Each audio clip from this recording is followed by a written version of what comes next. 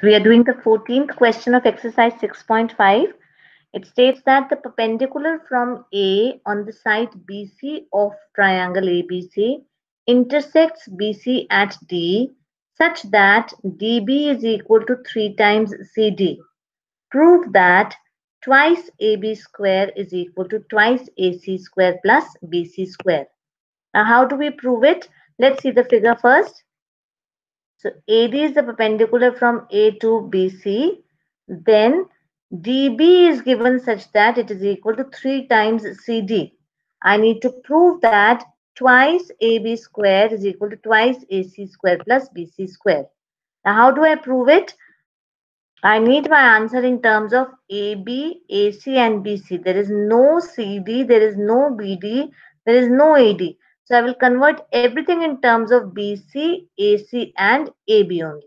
So first of all, I have this CD is equal to 1/3 of BC. So if I take this CD as X, then BD is equal to 3X, then BC will come out to be 4X.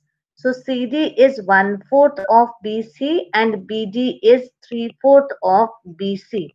So these are two important things I have got, that DC is 1/4 of BC and BD is 3/4 of BC. I start using the Pythagoras theorem. I take first of all triangle ACD, and in triangle ACD I get AC square is equal to AD square plus BC square.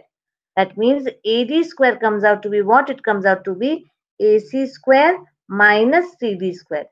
And now I see triangle ADB, right angled at D. So I get what? I get that AD square will come out to be AB square minus BD square. This from the third equation, AC square minus CD square is also equal to AD square. And from the fourth one, AB square minus DB square is also equal to AD square.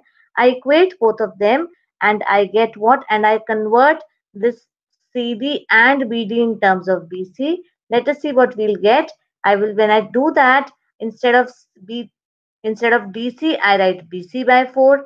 Instead of DB, I write 3BC by 4. And when I solve it, on solving and simplification, I get the required result that twice AB square is equal to twice AC square plus BC square. So hence it will be very easily proved. You can just watch the video again in case you have a doubt.